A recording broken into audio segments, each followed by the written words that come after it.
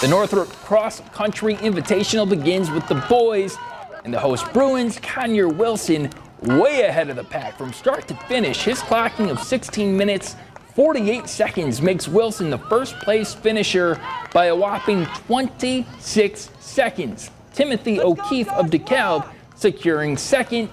Carroll, though, captures the team title. To the girls, and we have another far and away winner.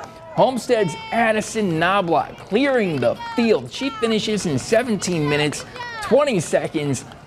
A wildly impressive minute and 56 seconds ahead of the competition.